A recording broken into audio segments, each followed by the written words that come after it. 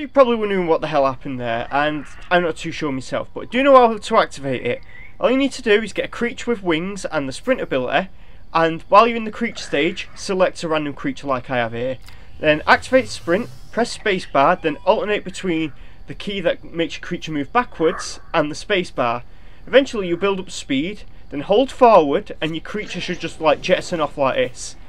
There is a few things to watch out for though. Once your sprint meter runs out, your creature will just drop out of the air as they'll lose the ability to gain altitude for whatever reason. Also, you may want to watch where you fly. If you fly, say, too close to the ocean like I am here, you're going to have to watch out for the sea monster, or I guess the space monster in this case.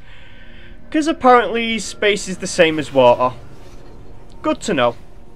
It is worth mentioning that the same technique can be used in adventures, so you can use this to kind of skip over parts of adventures that might require some combat or whatever. But it has a little bit of a weird quirk to it.